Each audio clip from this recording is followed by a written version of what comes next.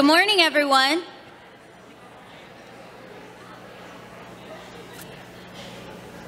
Good morning. Happy St. Patrick's Day, and welcome. Thanks for joining us for a very special celebration of Women at Wentworth and empowering women through leadership and innovation. My name is Ryan Rogers, and I am a proud scientist and a professor here at Wentworth in the Department of Sciences.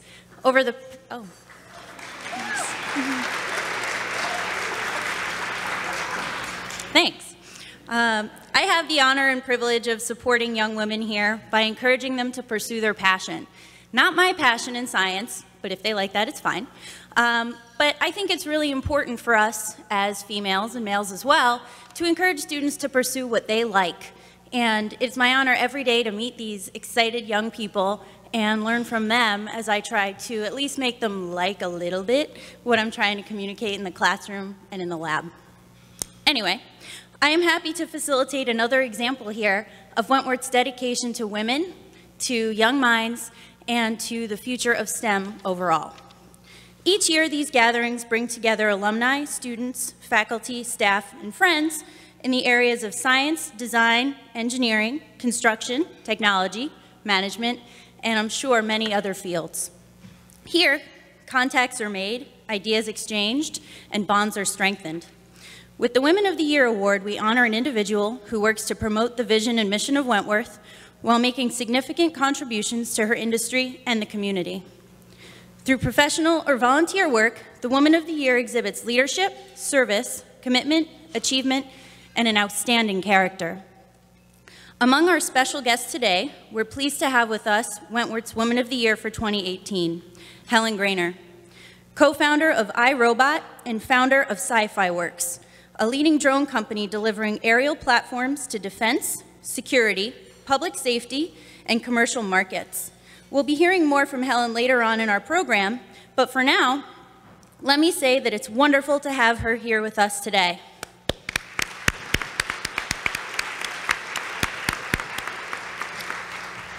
I know that I speak for many of us in saying that we admire and respect you for your hard-won career success and impressive record of service in the name of innovation and entrepreneurship. Thank you for raising the bar and serving as a role model in the field. The program organizers also want to offer a special welcome and recognition to J. Dorenzo Company and Consigli Construction Company, two major sponsors of today's Women at Wentworth gathering.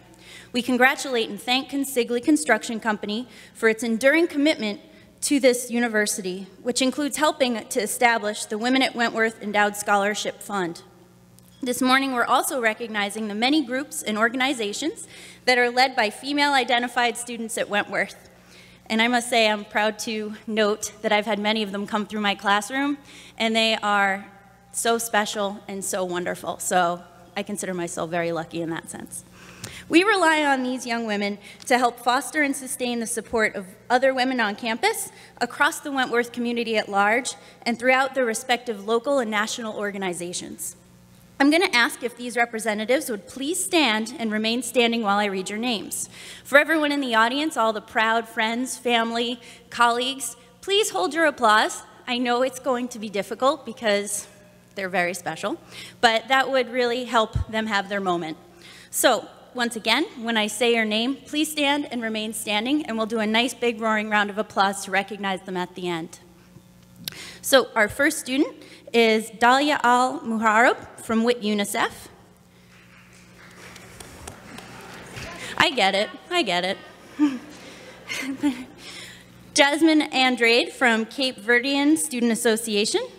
Claudia Kobani from Mobile Application Development and Design. Kelsey DiGavea from American Society for Biochemistry and Molecular Biology. Roanne Elzadig from Islamic Society at WIT. Abigail Fowler from Wentworth Architecture Club. Anna Hall from Construction Management Club. Paige Huntress from Wentworth Design Collaborative. Monica Ingalls from Society of Women Engineers. Meredith Jamicki from Wentworth Women's Rugby. Shivani Kumar from Student Alumni Society, Linnell LaRousse from Cosplay, Fran Nunez from the Veterans Club, Grace O'Connell from Women's Integrated Task Force, Sabrina Pisciuto from Society of Manufacturing Engineers, Angela Pikert from Women's Integrated Task Force, Kiara Pearson from Student Association of Interior Design, Jessica Powers from Student Association of Management, Megan Rayner from National Association of Home Builders, Ali Rishmani from Women's Institute for Leadership Development, Katie Schlosser from Student Association of Management, Megan Seraphin from Student Association for Biomedical Sciences, Jill Senko from Biomedical Engineers Society, Siobhan Turner from National Society of Black Engineers, and Alyssa Valise from Wentworth Robotics Club. Now let's give them that round of applause.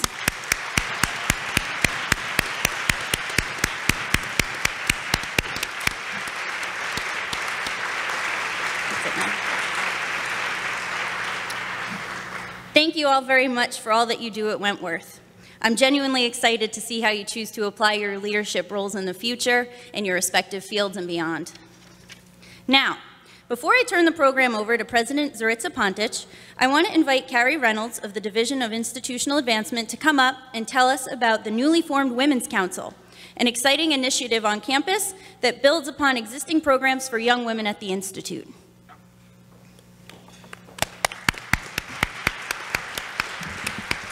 Thank you. Good morning, everyone. As Professor Rogers said, my name is Carrie Reynolds. I work in the Alumni Relations Department here at Wentworth, but today I have the honor of speaking to you on behalf of the Wentworth Women's Council. The Wentworth Women's Council started this spring as a way to coordinate, establish, and support efforts to improve the women's experience at Wentworth, working alongside various departments across campus and all the amazing women student organizations and clubs. One of the first tasks that our council had was to come up with our mission statement, and we're proud to share that with you today. So our mission is to use our roots to further inspire, involve, and empower students and alumni to create a safe space for women's voices within the Wentworth community. This mission was established by the founding members of the Women's Council. I'm going to, again, ask each of these fabulous young women to stand, and I'll ask you to just hold your applause until the end. So, Gabby Borgonovo, she's unfortunately not here with us today. Olivia DeLuca, Roanne Elsadig, Brooke Insby, Taylor Frothingham, Fatima Hussein, Anne Hun, and Christina Zanino. Let's give them a big round of applause.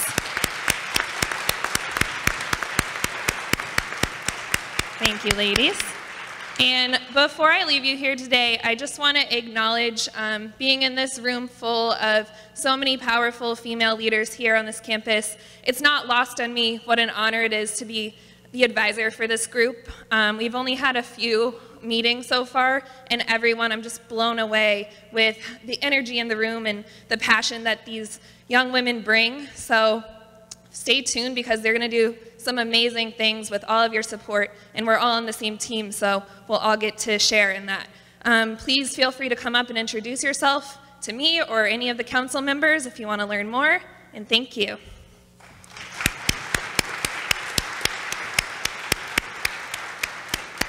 Thank you, Carrie. That's very exciting news. I hope to get involved as well in the future, and I'm sure many other faculty, staff on campus will join as well. Now, it is my distinct pleasure to turn the microphone over to a woman who needs no introduction, but we're going to do a little one anyway.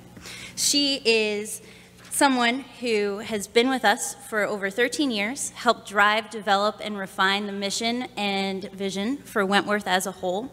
She's an exceptional role model, and she is known here, there, and everywhere. So please, let's welcome President Zorica Pontic.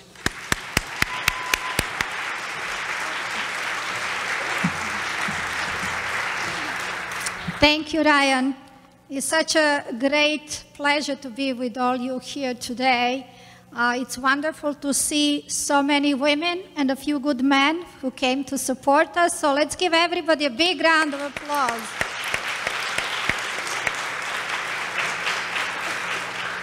We have a terrific program to share with you.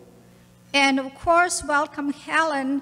And I want to thank her personally for being here with us as such a great role model and accepting to be our Woman of the Year. Your career is really something that is inspirational, not only to the students, but to me also personally. And I'm very much looking forward to presenting your award in just a few minutes. Let's give her a big round of applause once again. Thank you for being with us. I also would like to thank J. Lorenzo Company and Consigli Construction Company for their support, which means so much to the university and our students. And it has been my honor and privilege to preside for so many years over the Women at Wentworth program. As you know, we had the first women come in 1972, just 5 of them, and now we have 20% of female students and continue to increase that number.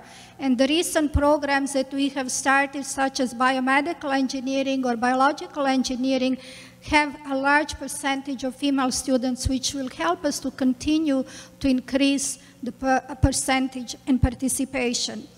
But as I said, we have 20% female students at Wentworth, but that's just a number that does not describe well how fearless and great leaders our students are. And they are in the 50% of all leadership positions here at Wentworth. And the biggest award that goes for leadership, the Wentworth Ball, has been awarded 80% of the time to female students. So again, they are trailblazers, fearless leaders. Let's give them a big round of applause.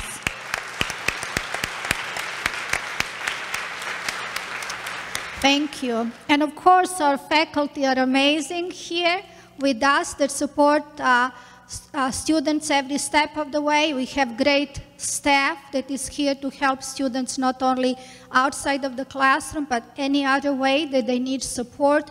We want to make sure that they are prepared for whatever challenges they have ahead of them here at Wentworth, but also when they go outside for their co-ops or when they graduate and become productive members of our society. Because the disciplines that we have here, engineering, design, management, and sciences, have a great positive impact on the societies and improve students' lives. So you are actually changing the lives of the people for the better. And I want again to thank our faculty and staff. Let's give them a big round of applause. Thank you. And of course, we had a great leadership from our board and our corporators who helped Wentworth become a leader in engineering design, management, and sciences education. And we have here our trustee, Steve Husey. We have from the corporators, Norm Dyna, and we also have Rose Canty. Let's give them a big round of applause.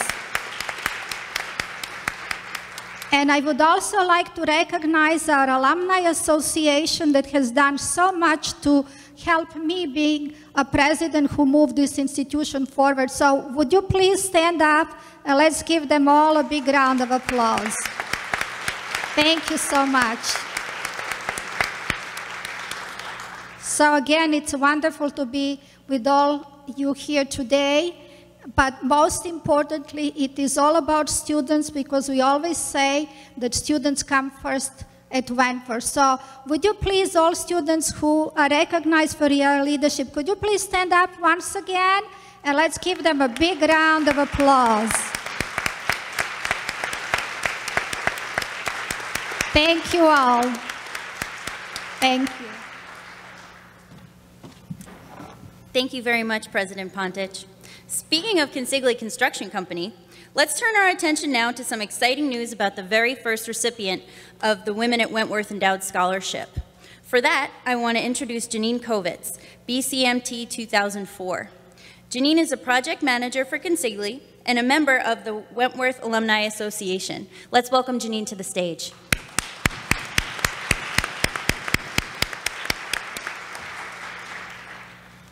Thank you, Ryan, and good morning, everybody. I am very proud and excited to be back on campus today as a member of the class of 2004 and to represent Consigli Construction, a building industry leader headquartered in Milford, Massachusetts. At last year's Women at Wentworth event, Consigli announced a $100,000 contribution to Wentworth to help transform the library into the Douglas D. Schumann Library and Learning Commons to support students through sponsorship of university events, and importantly, to launch the Women at Wentworth Endowed Scholarship Fund. The scholarship is awarded annually to one or two female juniors or seniors who demonstrate academic excellence and leadership on campus. It gives me great pleasure today to introduce you to the first winner of this scholarship, Cassidy Duquette, Facilities Planning Management Class of 2018. Cassidy?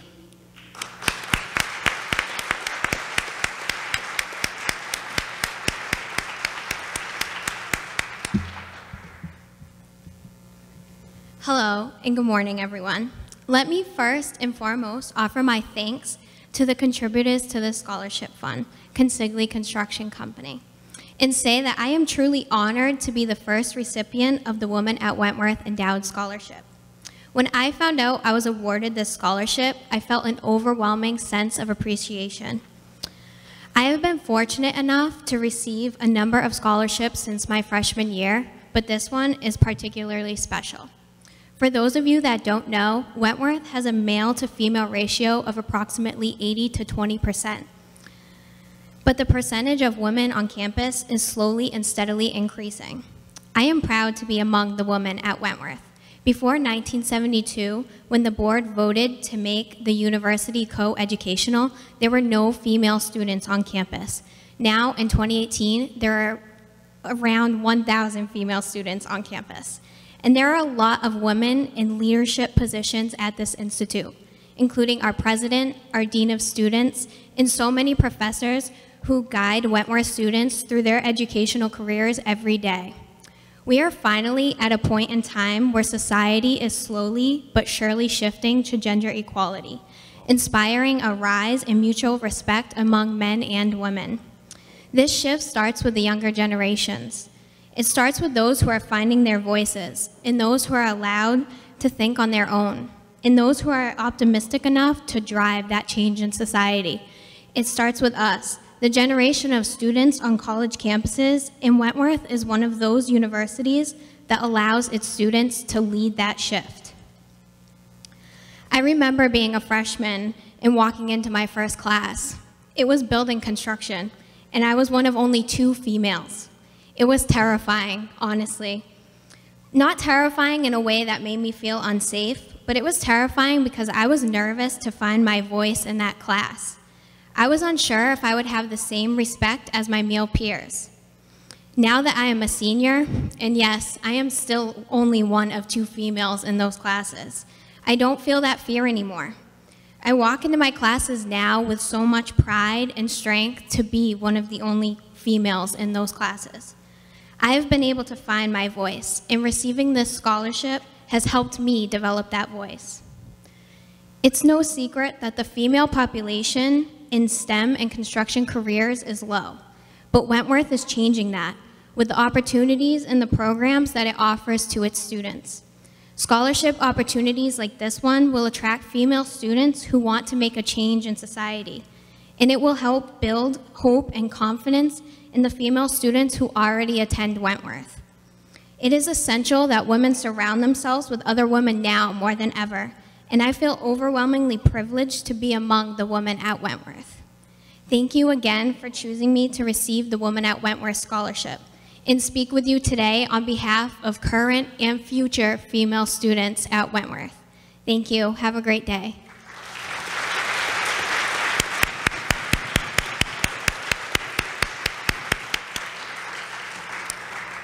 Thank you very much, Cassidy. That was a wonderful speech.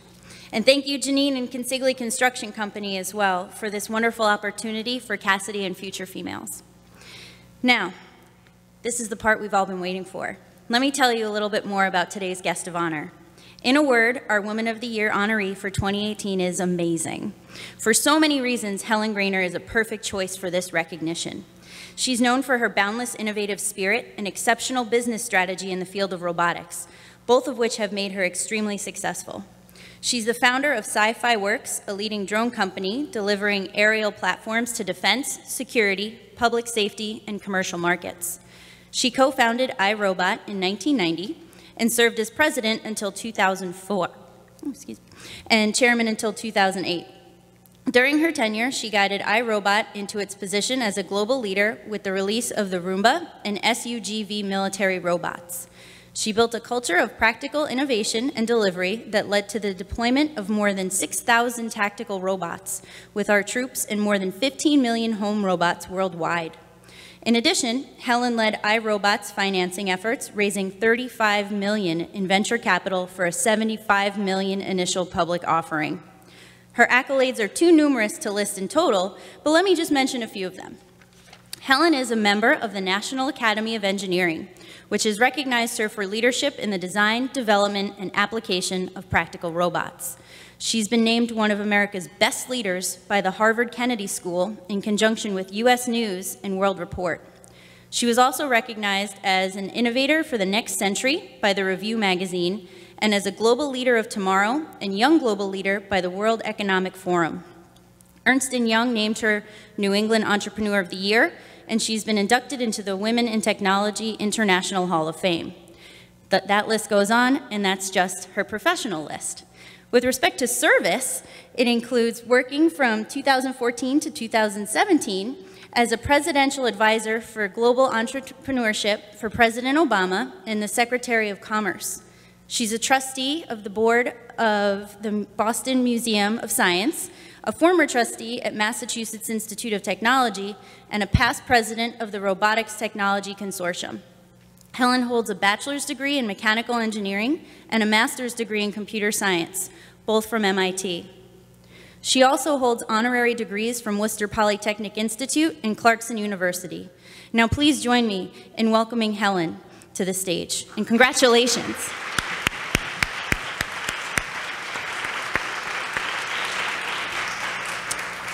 Helen, it is my honor and privilege to present you with the 2018 Wentworth Woman of the Year Award in recognition of your leadership and community spirit, your overall commitment to excellence, your professional achievement, and contributions to society in general. Congratulations.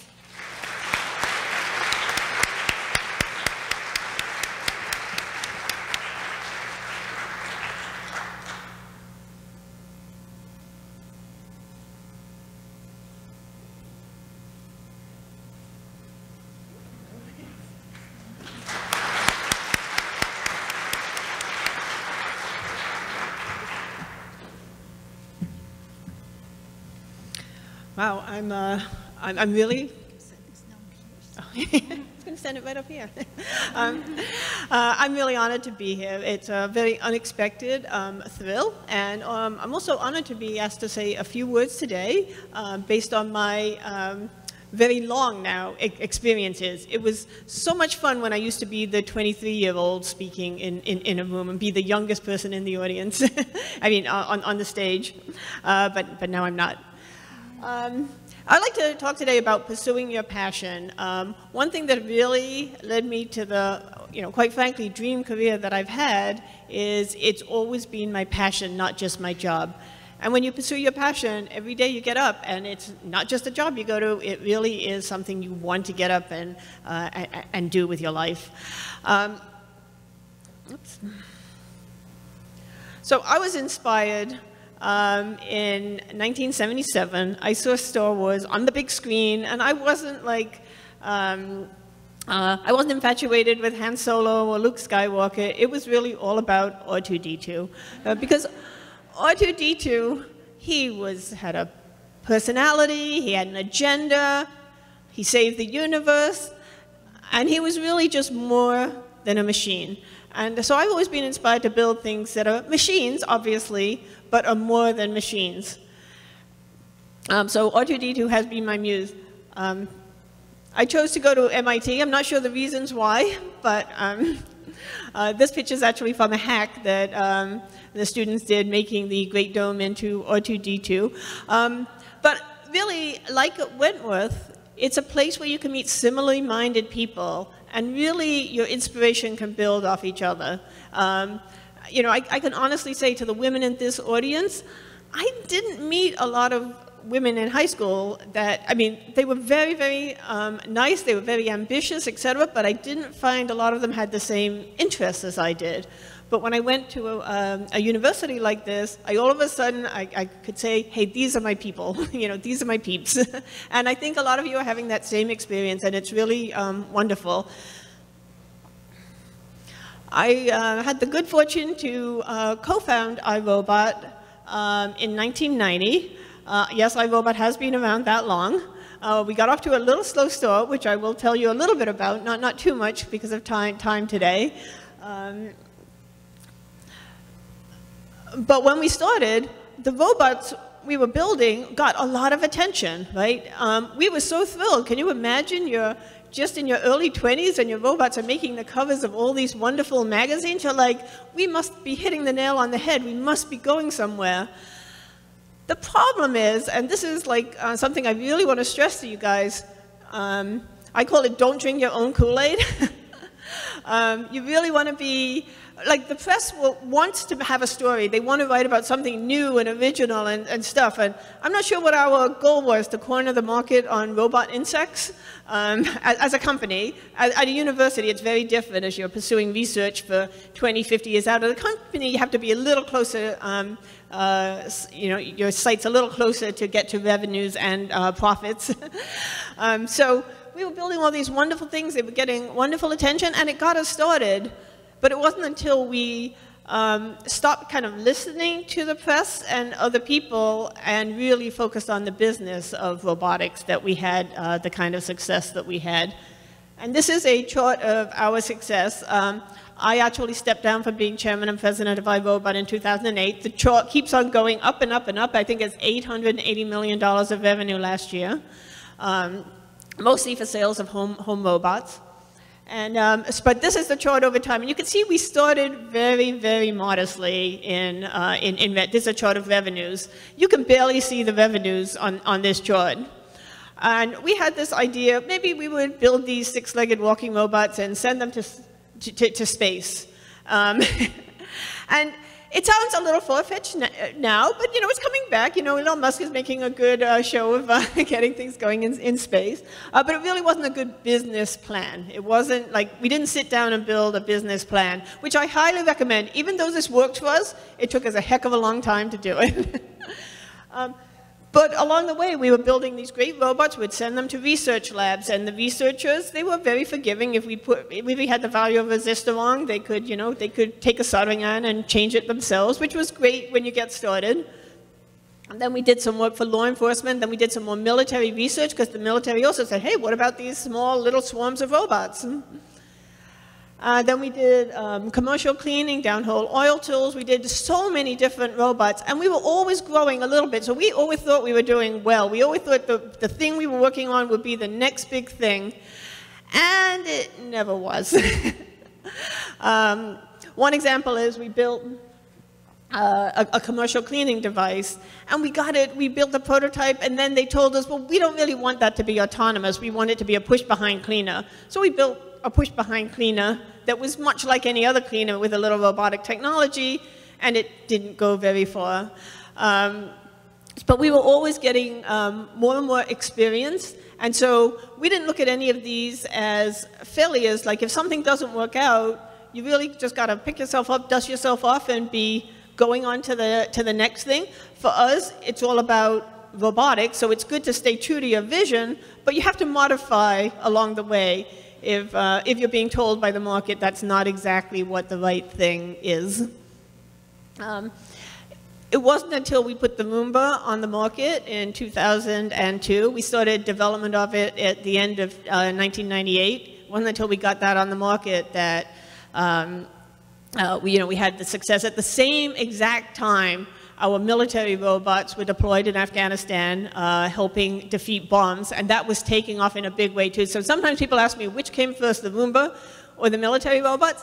And I don't think I don't think they could have gone in sequence, because if you're having so much success on one thing, it would be hard to start another thing. They just hit at exactly the same time. So 2002 was a really, really interesting year. Just a little story about one of the devices. So this is the toy that we did with Hasbro. It's one of the things that, quite frankly, it didn't succeed. And what we had done was you saw the picture I showed of the robot on the cover of National Geographic. We got a lot of attention for that, and we parlayed that into a contract with Hasbro, a leading toy manufacturer. And our thought was, well, we'll make it really low cost. We'll make it for $200 of parts, because the robots we were selling cost like $10,000, right? Because we were selling them to high-end research labs and military contracts. And so we built it. We put like a lot of effort into, the motors in there. There's only one motor controlling all the facial expressions, and it could go from happy, sad, crying, and everything. It had a mood system and an emotion system installed inside. And we took it to Hasbro, and they're like, $200 of parts? That'll never be a toy. And so that crushed us. But we worked with them. We learned from them. We learned from the toy engineers, and we got the parts down to what could be a consumer price point. And we got it down to be on the market for like $99. We put it on the market, got a lot of great press on it, and then nobody bought it.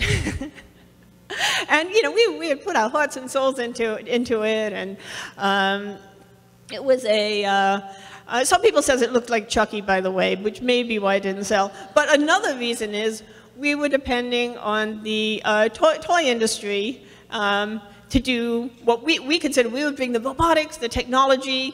They would bring the market expertise, the knowledge of toys, the advertising, and media.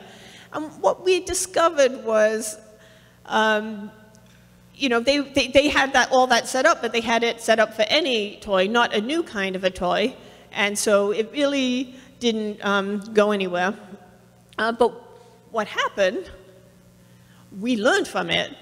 We learned how to get things manufactured in the Far East. We just learned how to keep to a cost target as not just one design criterion, but the design criterion, right? Everything else can go, but you are keeping it to the cost target. We didn't have that kind of discipline before. So instead of saying, okay, that didn't work out, we learned from it, and we could move on to the next thing with that experience of how to do it the correct way from the beginning. So we started developing Roomba. We started raising venture capital in 1998, started Roomba development, I think it was 1999. We put it on the market in 2002. And I have to say about the development, one thing I've learned along the way, you can either, small groups with passion are what really get things done. So if you can organize your company or your club around small groups that are really dedicated to that one thing, that's really going to get you where you need to go. And it's such a great experience to be either leading one of those groups or to be part of one of those groups, because who doesn't want to get something earth-shattering done? I think it was Margaret Mead who said, small groups with passion can change the world. In fact, it's the only thing that ever does. She was talking more on the social, anthropological side. I think small engineering groups are what really drives technology forward. Now, you'll notice one thing about this picture in this group of women, that there were no women there. She didn't make the picture, but this is Clara. We used to do everything on our own. Clara's a math major from Yale, who's also a top-notch engineer. Her hobby is ballroom dancing, so the first advertisement we made for Roomba by ourselves featured one of our design engineers.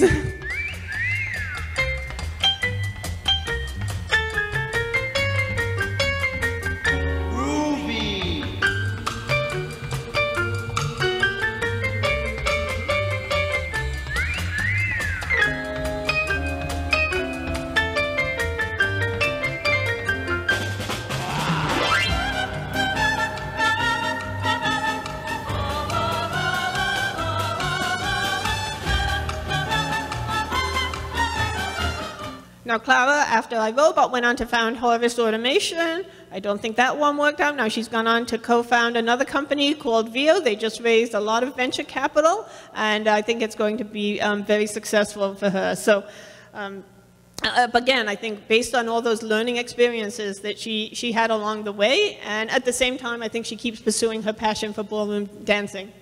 Luckily for us at the time. I do say, like, you know, it wasn't until we started really focusing on the other elements of robotics, not just the technical, that we had success at iRobot. And I think this, you know, this story illustrates that. We asked our engineers what we should call the Roomba, and some of them answered Rosie. Some of them answered the Cyber Suck. Honey, I brought home a Cyber Suck. The mind boggles. The Dirtinator, and my favorite was the Muckmaster 2000. But what we did after we didn't choose one of these names was we hired a professional branding agency, and it was literally the best $30,000 we ever spent. You know, Roomba's gone on to sell, I think, 18 million so far, and I truly believe that it is a better way to get the everyday vacuuming done automatically. At the same time, our military robots, we've been developing them. World Trade Center hit. The robots, we took them down there the first day. We were down at the World Trade Center with these robots. And then soon after, the military started what they called the Rapid Equipping Force, and we were the #1 piece of equipment, new piece of equipment that they fielded with this new Pentagon organization. When we were doing the research for it, we decided, I had been to Special Forces training exercise, and they told me, oh, these robots are great, but you know, you have to like handle them with kid gloves. We're going to throw them out the back of a C-130. If they can't climb stairs, if they can't go into a hangar, if they can't look for things, and oh, if they've fallen and I can't get up, we can't use them. So we really concentrate on making a robot that's really tough. And when I used to play this video back in the 90s, I used to get applause, right? Because no one had ever seen a robot like it that was so tough that it could withstand the kind of abuse that they would give. This product is still going strong. It's still used by military, law enforcement, all around the world to defeat explosive devices. It was used in Fukushima. It was used when we had that Boston Marathon terrorist that went up to the car to make sure that it didn't have any explosives rigged to it. And I love to see them in the news still. This is how they sometimes come back from operations. This one was carried by a big, tough Marine into a robot hospital over in Iraq, and he's like, can you fix it? And, you know, our answer is no, that warranty is void.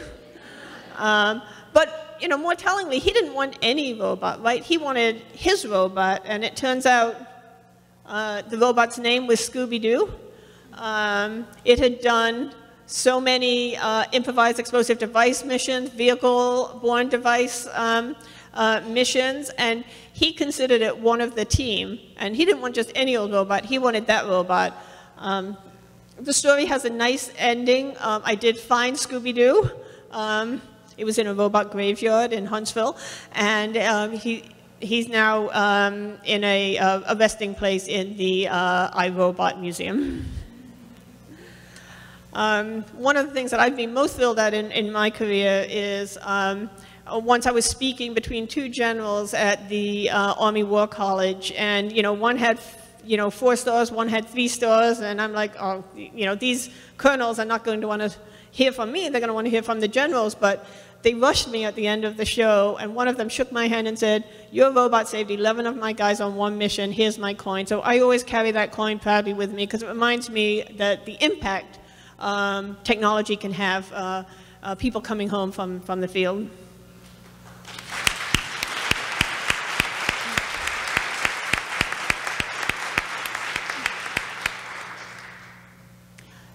So we had the wonderful opportunity to take iRobot public in 2005. I led that effort.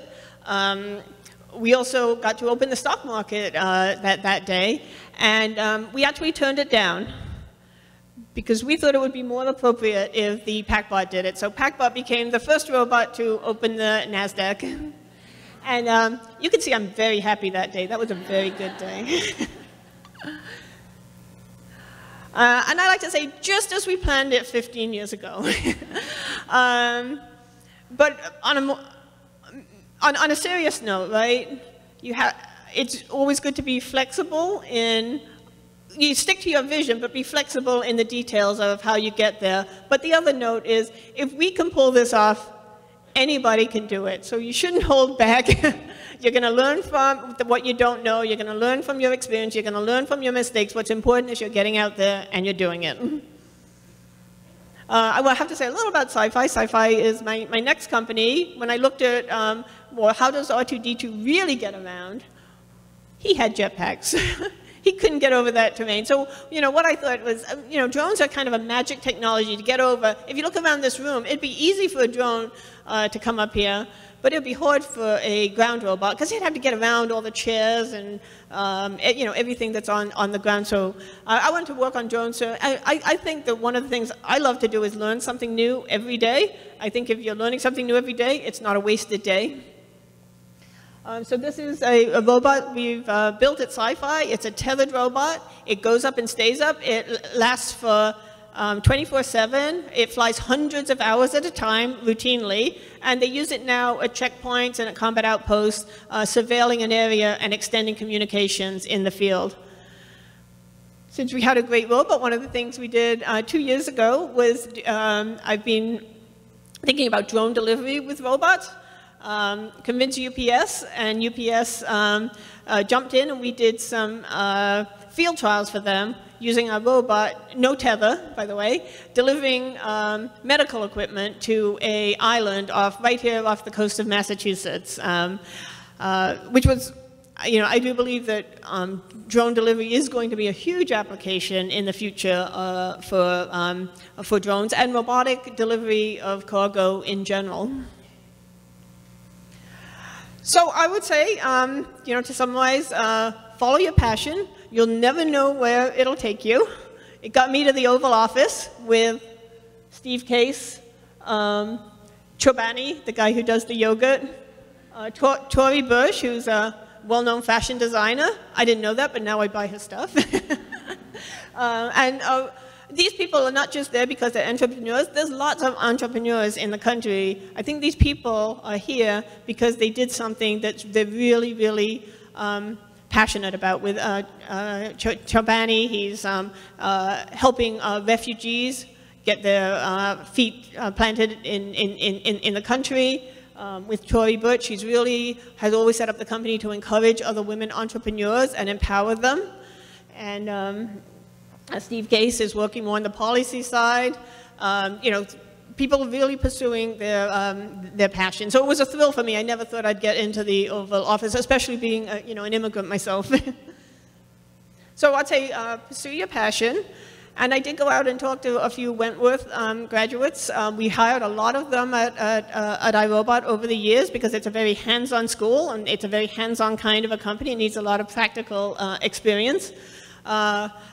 Jen, a woman Wentworth graduate, told me, you know, I asked what she would tell an audience, and she said, well, sometimes it can be lonely. Like, she was in classes here, and she was the only woman, and, you know, maybe the guys hadn't showered as much as they could, and she was feeling like, maybe I don't belong here. Maybe this isn't what I want to do. But she pushed through it, and she had the opportunity to build robots at iRobot, to go on military exercises in Thailand with a new kind of robot. That robot went out and helped in Fukushima, vacuuming up radiation. Now she's a draper doing things we can't even talk about. And, you know, if you push through, it is changing, right? It's changing every day. We see it in the media now. Things are changing, but we need everyone in this room. We need to make this change together, and I hope you'll join me in making that change. So thank you.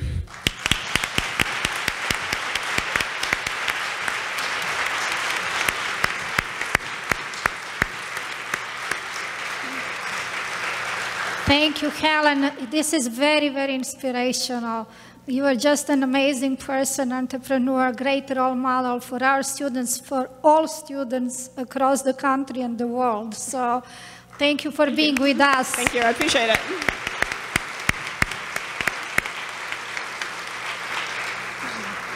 And now Helen has graciously agreed to answer a few questions. So if there are any questions, I think we have microphones here. And by the way, my first robots in the movies were Lost in Space because I'm a little bit older. Bobby.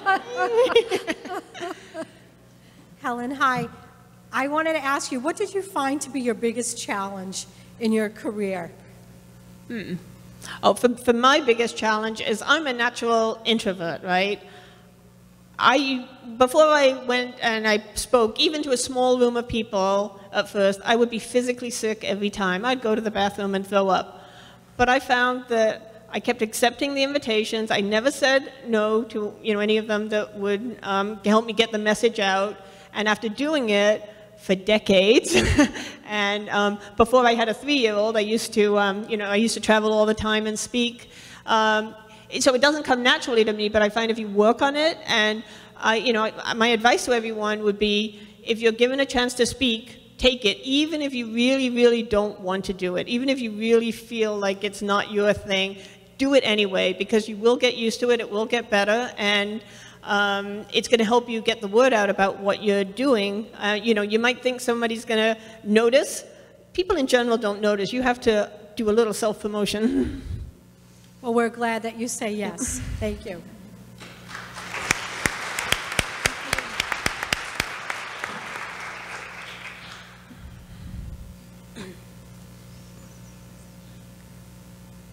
Hi, over here.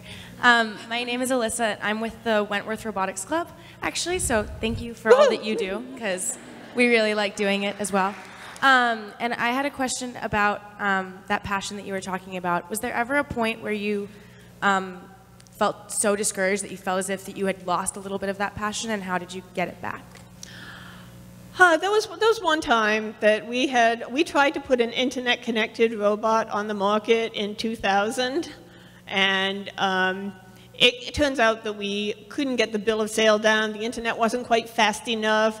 People didn't have always-on internet connections, and when that didn't work out, and we'd already gone out and talked about everywhere, I thought, oh, this is, we might be too ahead of our time. But we had all this great stuff that was also going on at the company, and just looking around and talking to how excited the teams were, we kept going at it and saying, oh, okay, if this one doesn't work out now, that the next one will. So that was a little bit of a low point for me before we had the Roomba on the market. I think it was a time when the stocks were down, and it was harder to get investment capital. But we always kind of could look back and say, we know robots are going to exist, right? They have to. It's a better way to get things done. And if we don't make it happen, somebody else is going to. Hi, I had a question. What would be your biggest piece of advice for women that are looking to start their own companies, whether it be small scale or as big as you've kind of created your companies into? But what would be your #1 tip or takeaway from starting your own company? #1 tip for what? Starting your own company. Oh, starting your own company. I'd say sit down and write, not a business plan, but at least sit down and write down a pitch and run it by people. Don't always listen to what they say, because especially if they're from the industry you're in, you might have a better way of doing things. If you don't have something new, I'm not sure, unless you're really well-funded, I'm not sure you're going to make a good company. But if you've got something new, a new way of doing things, whether it's a business process or a technology or what have you, sit down and write a pitch for it and run it by people and listen to their input. Don't necessarily take it, because they might be entrenched in the old way of doing things, but at least you will have heard it, and you might gain something from it because of that industry expertise that they have. Like, I was listening that the most important thing when you put a consumer product in the market is price. You know, we could rationalize to ourselves, oh, people will just buy it at $5,000 or whatever, but that really wouldn't have worked. Now, people might buy robots in the future at that price, but you're going to have to build up to it rather than, you know, do it at the first. And listening to people in the consumer industry who already knew that was helpful. Hi, my name is Marie Valentin. I've actually recently completed like a class, like a course on, a training, I should say, on programmable logic controllers. Yep. And I have developed a passion for that, you know, cool. That stuff. And now, what would be your best professional advice on my taking it to the next level? Mm-hmm. Oh, that's a tough one because I don't know what your experience is in the past or what program you're in. Oh, well, you know, yeah. But I would give everyone the advice, if you've got a real passion for something, look at opportunities to start a company around it. You know, especially when you're, you know, just out of school, like some of you, you know, are, because if you do it when you're young, you know, in this country, it's a badge of honor, right? If you go out and do it and it doesn't work out, you can, you know, dust yourself off. You might not have the family responsibilities, the mortgage, you know, all the stuff you have to worry about yet. Just try it out when you're young, and if it doesn't work out, you can go back and enter the, you know, the job market. So it could be leading a company. It could be joining a team that has a company. I'm a big advocate for people just trying it out. And then, you know, maybe merging with a larger company. I think it's a pathway to get you further faster. Thank you. We have time for one more question. Hi, my name is Robin Beauchamp. I'm the Director of Co-ops and Careers here at Wentworth, and thank you very much, first of all, for hiring so many of our students and alumni. We are so appreciative of that. But you struck me when you said you used to be that 23-year-old giving a speech, and I'm curious about how, as a 23-year-old, you might have had that confidence and where you get that inspiration from, if there's another person who has been your role model. I was fortunate. I did the Springboard program, which is trains women to make a pitch and go after venture capital. And what I learned from them originally is when I pitched, people thought we were much smaller than we were. And so having a little bit of coaching was good.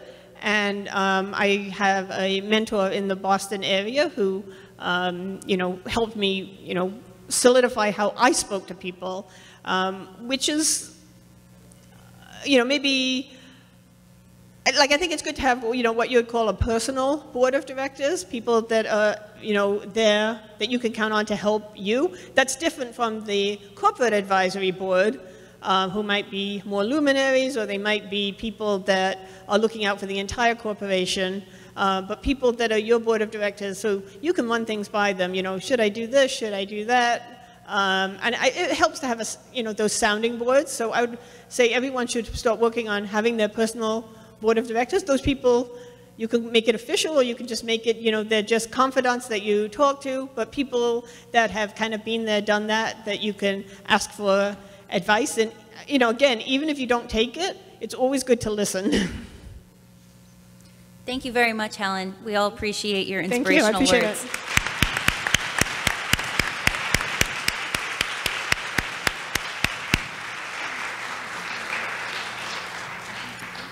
Before we conclude the speaking part of today's wonderful event, we have a special treat. Two students on campus, Tyler Springhetti and Olivia DeLuca, have produced a video for today's program. We're pleased to be able to share their amazing work with you this morning. Let's enjoy this video.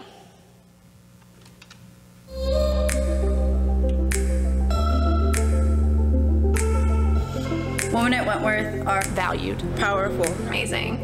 Women at Wentworth are the future.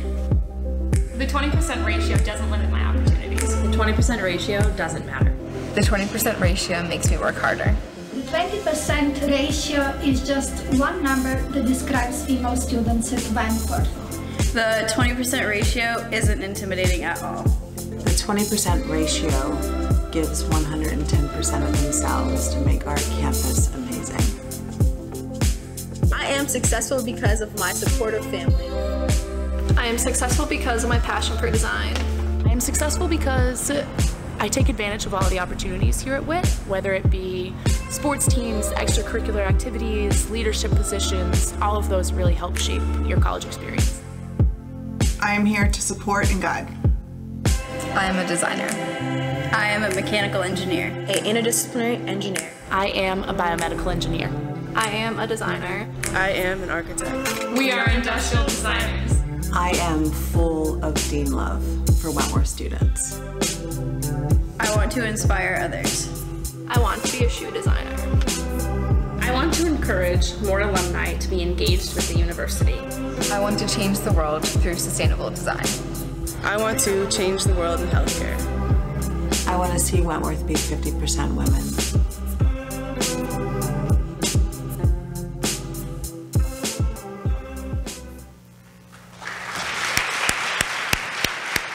That was incredible. Can Olivia and Tyler please stand if they're here?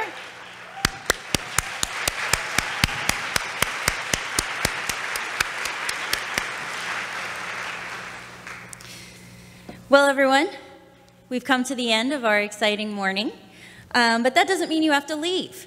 So I encourage everyone to stay, chat, form new friendships, build new networks, enjoy the day, enjoy the sunshine. Apparently the storm has gone back out to sea, so let's hope it stays that way. Have a happy St. Patrick's Day, and thank you for spending your morning with us. And thanks to the organizers. This was an incredible event.